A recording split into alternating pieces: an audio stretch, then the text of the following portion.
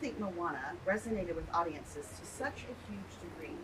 I think Moana resonated with audiences because of who she is. I love that she is strong and has such respect and love for her family and community, and that she isn't afraid to grab a demigod by the ear and say, "You will right this wrong between nature and man." And I think the film itself is such a celebration of Pacific Island culture. When Moana puts her hand up to the horizon line, she's measuring the degrees between the horizon and the stars to measure how far she is and how far she needs to go. All of that is so important in our film of fleshing it out to be a Disney classic. What does this character mean to you personally? Oh, this character means so much to me. Moana not only started my career, but truly took me beyond the reef. I was cast when I was 14. I turned 24 in just a couple of days. So I've had Moana in my bones for a decade now. And that's also a generation, I realize, and a generation of children and parents alike who have watched this movie nonstop and made it one of the most, if not the most, streamed film on Disney Plus at the moment. My heart is so full, and I'm really thankful for the fans out there. Explain where Moana 2 picks up after the first film. How has Moana grown since we first met her? Moana has absolutely grown since we've last seen her. So 3 years have passed from our last film, and she has become a tautai, a master navigator. She's been voyaging out on the open ocean, searching for new islands, and truthfully, searching for people. There has to be more people than just her island of Motunui. So she teams up once again with Maui, but also a whole new crew. We have Loto, Moni, and Kele to meet all new villains. The Kakamora are back, Pua and Heihei are on the canoe this time. We've got a good group. Introduce us to Moana's little sister and describe their relationship. Moana's little sister is Simea, and she's the sweetest character I've seen in a while. Every time she's on screen, she grabs at my heart. And I think she does the same for Moana as well. When Moana journeys further and further, it means that she's gone from home for longer periods of time. And Simea is what really draws her back. I have little cousins, and I know at that age of 3, they grow so quickly. And it's also, I think, a really beautiful way of showing how much Moana's village has changed. When Moana was growing up, wayfinding was out of the question, and now for Simea, she gets to see her older sister shine and become a tautai and know that the world is truly her oyster.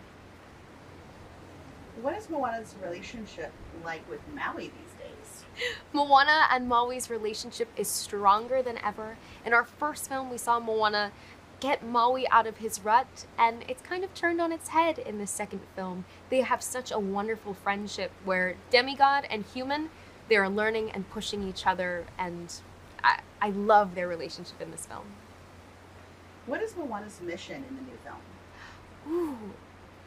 Moana's mission in this film is to connect the people of all the Pacific. Tautai Vasa has a fantastic line that's something similar to, "In isolation, we will all fade away." And I think that's so powerful, even in mindset, to think of the Pacific Islands not as small islands in the middle of the sea, but giant ocean states, and that this ocean truly connects all of us. It is a point of Pacific pride, and on an even bigger scale, that connection of community, I think, can be felt even beyond the Pacific. Talk about how this mission is so much bigger. Who does she recruit for her crew? This mission is bigger than anything we've seen before. If you thought Moana went far beyond the reef, the first film, she's going even farther, which means she needs a crew. So she has Loto, Moni, and Kele. Kele is a farmer on the ocean. Not the happiest to be there, but he understands that it's important. By journeying so much further out, you need someone who will keep your crew fed for long periods of time. We have Moni, who is a storyteller who's absolutely integral, as Pacific Islanders have oral history. So keeping these stories in check, keeping all of the adventures locked in his noggin is absolutely important. And then Loto, who is a master tinkerer. She's always trying to make the canoe even just this much better, and she really saves the day. How does music and song help tell this story? Music and song are so important to this story and every Disney story, in my opinion. I'm a theater kid. I love it when people break out into spontaneous song. But for Moana specifically, I think it's so fun that we get to see Moana's growth truly tracked through song. If you remember How Far I'll Go, we kind of answer that question with I'll Go Beyond in this film. We also have wonderful songs by Barlow and Bear that flesh out Maui. We have wonderful songs from our villains as well about thinking out of the box, living dangerously, perhaps getting lost in order to find your way. I think all of these morals are really fun and are honestly pretty bops. Describe the song Beyond, your experience performing it, and its role in the storytelling. Beyond is, to me, an incredible power ballad written by Barlow and Bear. It talks about how far you're willing to go in order to learn truly who you are, but also, and I relate to this deeply, who you are when you leave your home. And I feel that as I've gone further and further beyond the reef. And I love that we've tracked Moana's growth not only through voice, not only through story, but also now through music. One final question. Describe the look of the film. Oh, if I had to describe the look of this film, I would say it is colorful. I love seeing all the flora and fauna that I am familiar with of the Pacific Islands. I would say that the ocean looks better than ever. It reminds me of home. I love seeing the characters that I know and love. Pua is along for the ride this time. We listen to the fans. We've got the crew that we love. And then we have all new villains and Kakamora as well. So overall, I think that there's something for everyone, and it's great to be back. Describe your introduction to Moana as a character. What would you have thought if you had known then that you would be writing the songs to the sequel? I think both of our heads would have exploded. I mean, we are the Disney generation. We grew up on this. I was in middle school when it came out. I was quite literally the target audience. So truly, never in a million years. My first experience with Moana was seeing it in theaters with my family, which is just crazy. Yeah, 16, 15-year-old me, she became a puddle when we got this job. How do you relate personally to Moana? Honestly, I think that was one of the biggest things of this experience, was that we could see ourselves so deeply in her. We too are just girls, trying to figure out our place in the world. And Moana's so inspiring and so brave and so powerful, but she is a human, and she has some very human moments in this movie. And seeing how she took those moments and, you know, used them to learn and grow from them instead of letting them beat her down was so inspiring to me. I think it helped us in the writing process, to be honest. Yeah.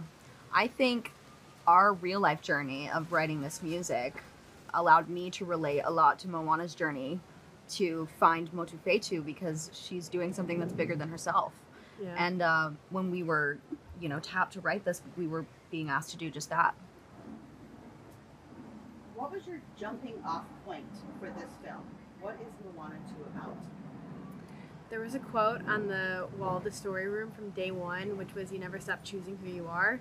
And I feel like that became kind of like the emotional pillar of the movie. Because as she finds out, getting lost can be the pathway to finding magic, and you don't need to know where you're going to find yourself. And I think waking up every day and knowing that we are different versions of ourselves, but that it's okay, and we choose to be ourselves every day, is beautiful. Yeah. I think the first film was Moana, discovering and connecting with their past, and now this film is about the future of her and her people and the connecting of all the people of the entire ocean, which is no small feat. Yeah, I think Moana 1 was Moana finding herself truly.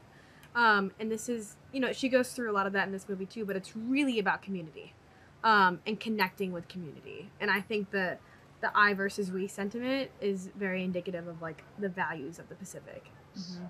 what is the role of the songs in this film? The big picture. How do they move the story forward? I feel like the songs in this film are very much the emotional anchor. Not just the English-speaking songs, but the music that Opataya Hawaii and Mark Mancino worked on as well. Oh, it's so pretty.